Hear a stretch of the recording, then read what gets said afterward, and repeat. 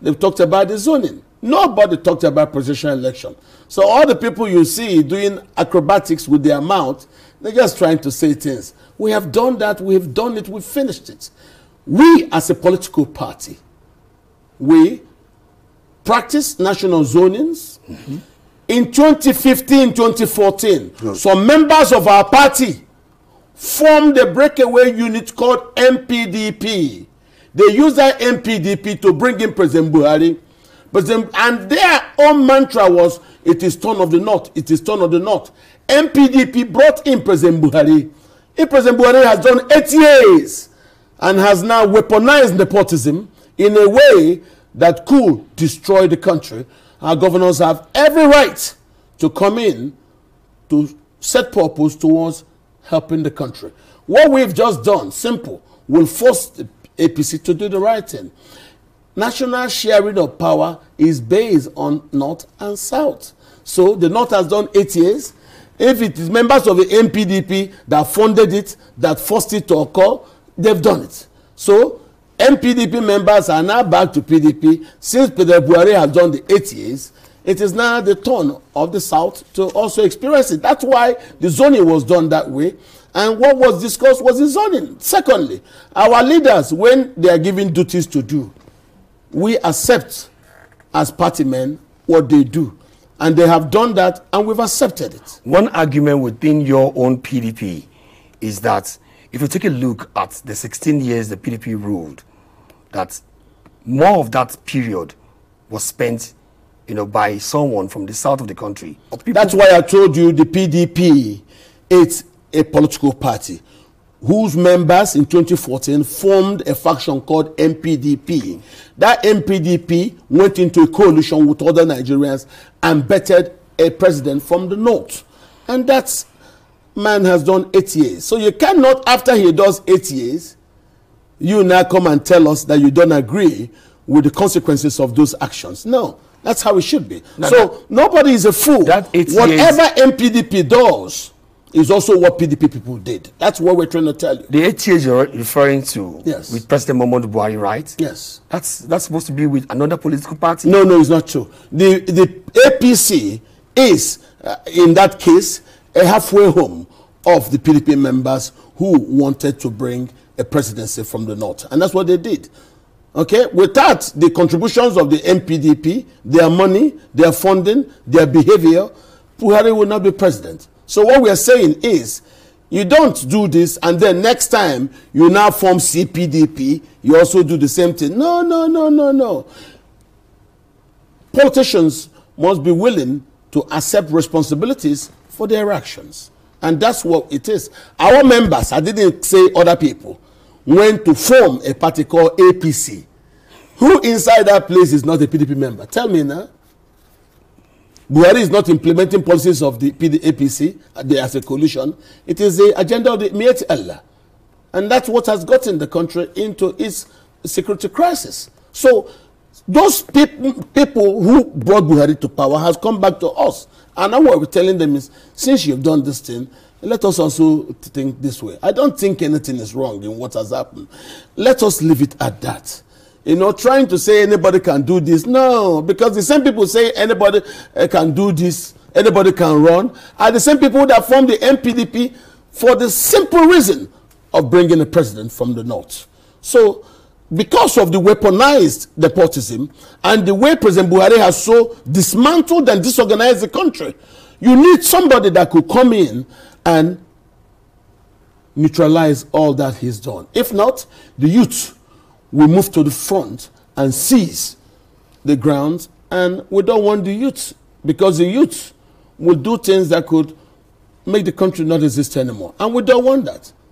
The actions of President Buhari, which is attributable to decisions by members of the MPDP to bring him to power, we see that. So don't tell me it's only this side. No. Whatever me and you are doing, and you go tomorrow and do something else, when you return to me, I'll remind you of that thing you've done. So you're clearly looking at a situation where both the PDP and the APC will be looking towards the south. That is what will happen with the decision of the PDP. So all we've done is to intervene in a way to save the country, not just the party. Do you think when that happens, your party will have what it takes to be able to defeat APC at the polls? Well, if APC becomes a political party, then they might then be able to challenge us. But today, they're not a political party. It's a coalition.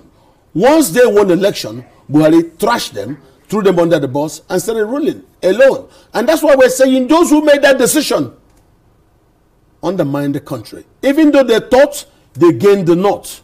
Okay, fine. Let us stabilize for the country.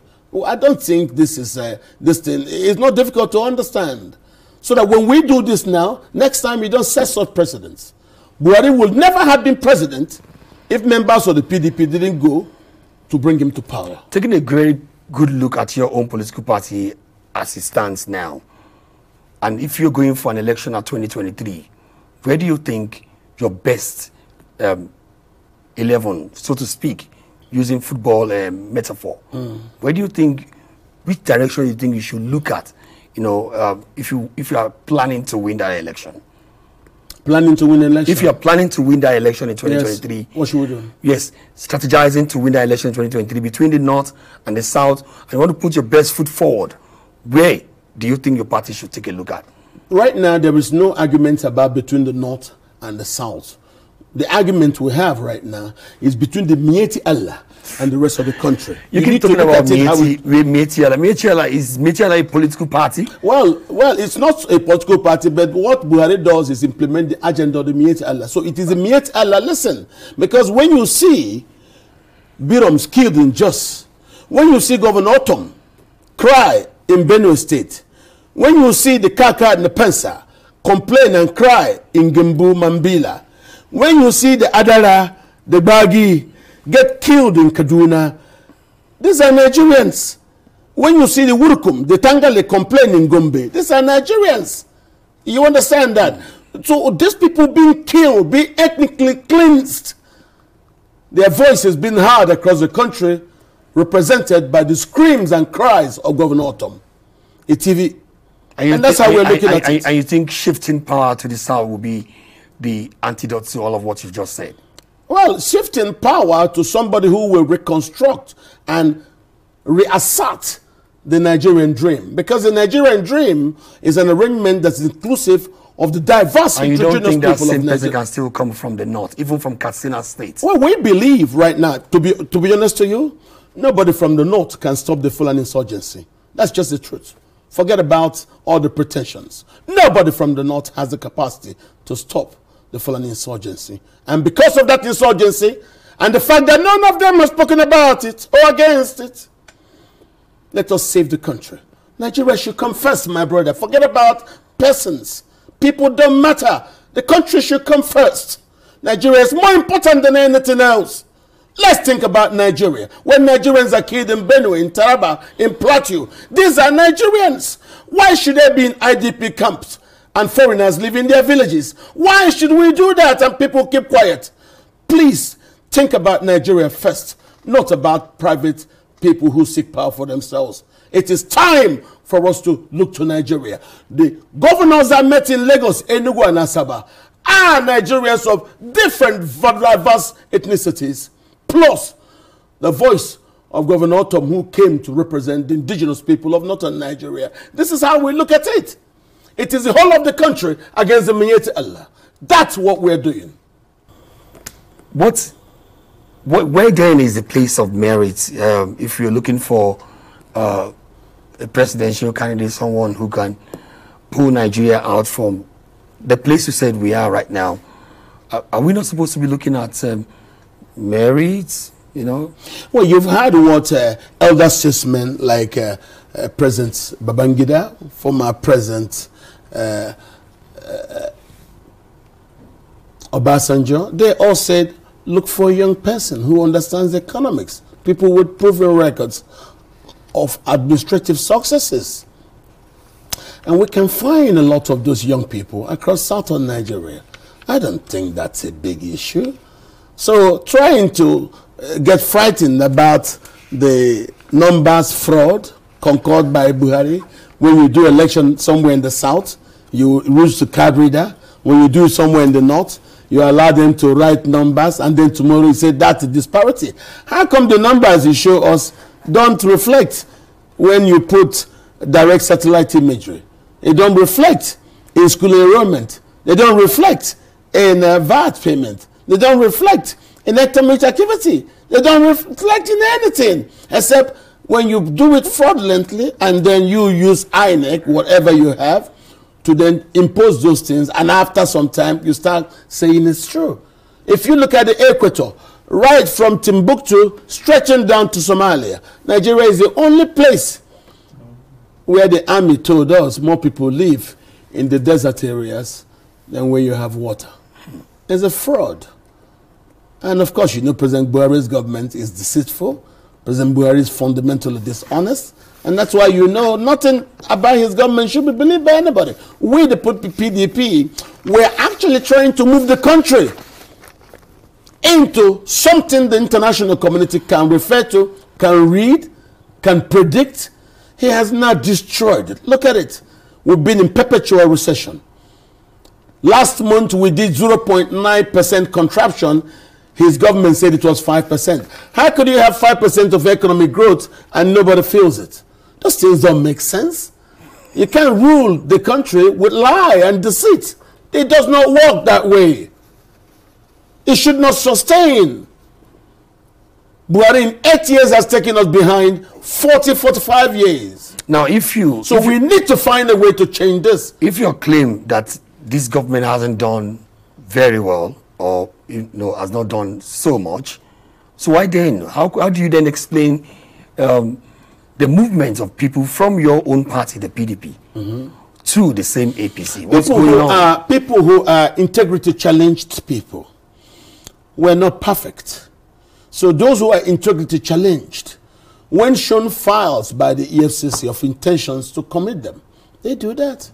Call who you want to talk, and I will show you that his case at EFCC is very close to sentencing. So these are human reactions.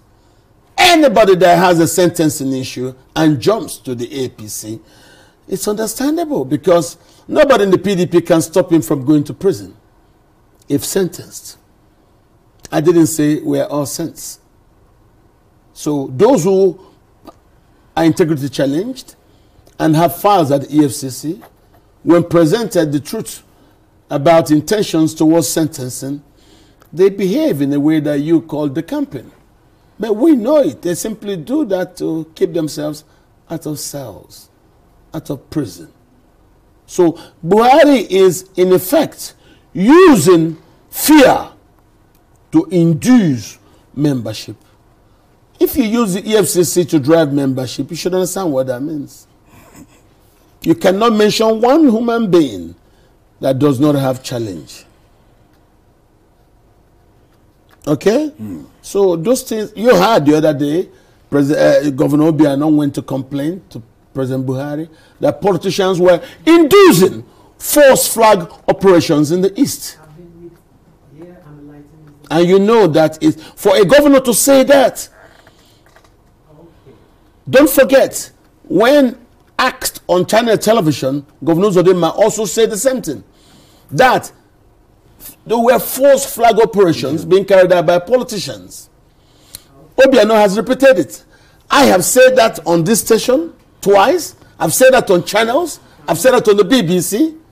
That these are false flag operations being committed by fifth columnists working for the Buhari administration. Do you have your claim? Do you have your proof? Yes, one proof, let me tell you.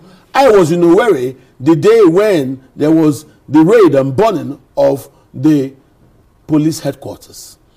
I watched from my hotel room as they operated for 3 hours, 20 minutes. Later in the morning, I went to the police headquarters to check. I was looking. No single gunshot. When I later asked, was any policeman killed? They said no. Did you kill anybody? They said no. So how could that happen? For 3 hours, 20 minutes, and there is no reaction. That meant there was a stand down. And the only authority that can instruct an actionable stand down is order from above. With that, I concluded these things are staged. So, and if you look at the government, they're not honest. Why do you think someone will be interested in staging such actions? Because the people who work for President Buhari are the same people who work with him for Sani Abacha. It took the death of Sani Abacha for Sergeant Rochas to come confess at the Oputa panel that all they were doing were false flag operations. What exactly are they trying to gain? What were they trying to gain under Sani Abacha government when they were doing false flag operations, trying to create impression? It was the what do they call it? Nadeco. So what they were trying to do there is that a bunch of young propagandists called the IPOB people, that's what they are. The IPOB is a propaganda organization propagating Biafra. They don't have the sophistry to instruct the police high command and the army high command to stand down for 3 hours, 20 minutes of very devilish operations. Show me any of those boys with the actionable strength to instruct and stand down to the police and army and the DSS for 3 hours, 20 minutes of those operations. I just looked and I got there to the police headquarters. I didn't see no mark, and I asked the policeman, was anybody killed? They said no. Did you also shoot? They said no. And I knew there was a stand down. So you ask yourself, who in Nigeria will give instructions for a stand down? And within 10 minutes of that thing happening, the IG said it was IPOB. Yet, he didn't find out in 2 weeks who killed Ebonyi people in Ebonyi State after they were attacked by the same unknown gunmen. That's what we now see. So we see unknown gunmen everywhere. We also see unknown gunmen shoot down the Alpha Jet in Zamfara State. Unknown gunmen kidnap and kill military officers at NDA.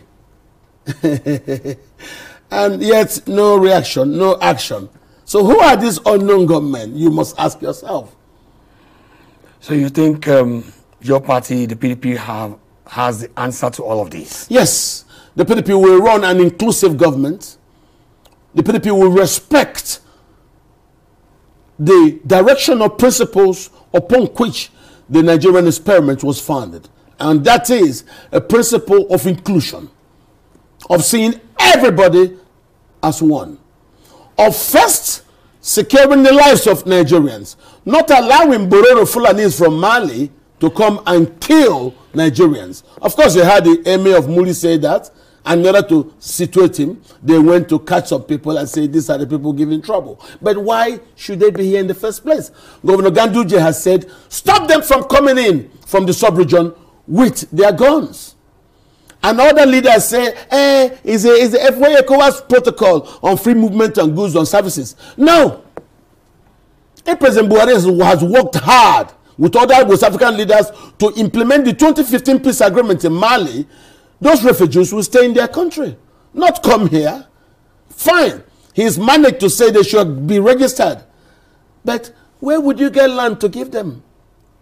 And the most important instrument in governance is trust. Now, people don't trust Buhari. When he says he wants to do grazing reserve, we don't trust him. He says cow colony, we don't trust him. He talks about consolidation of underground surface water plus 6 kilometers of embankment land. We don't trust him. He talks about farm estates. You saw the killings in Izombe.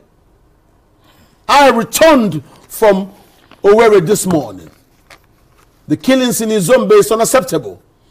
If you're going to kill the people and burn their houses because you think you want to bring them agricultural advantages, please don't bring. They don't want it. The one that will kill them, they don't want it. How come all we have is death and destruction in the name of agricultural policies? We've never seen this before in Nigeria. How come? Since Buhari came, all he's been doing is seek land, seek land, seek land. Today there are more than 1 million people in IDP camps in Benue State. Same thing in Plateau State, while foreigners live in their villages. That should not be acceptable. You know about in Borno, when Nigerians went back to their ancestral lands and they were killed. Garba Shehu told us that the people should have gotten permission from him and Buhari before going back to their ancestral lands. That's not proper. You remember when Adesina say that we should give up our ancestral lands than fighting to keep it. Is that proper? Thank you so very much for joining us. Thank you for having me.